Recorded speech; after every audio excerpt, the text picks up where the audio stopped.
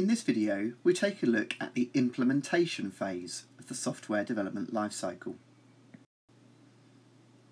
Once the design phase is complete, it's time to move on to implementation. During this phase, we take all of our design documentation and use them to produce our system. Any data models we produce during the design phase will now have to be implemented in the form of appropriate data structures in high-level programming languages, stacks, queues, binary trees, graphs, vectors and so forth.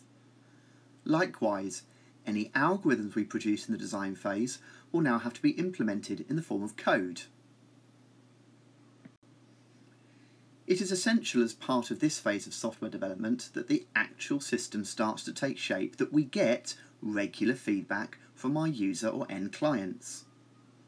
The best way to do this, as mentioned, is agile development. Using this methodology, we create successive prototypes of our solution, with each one having increased functionality. The user reviews and gives feedback. It's highly possible that out of these reviews will rise new requirements, which in turn will be analysed and designed.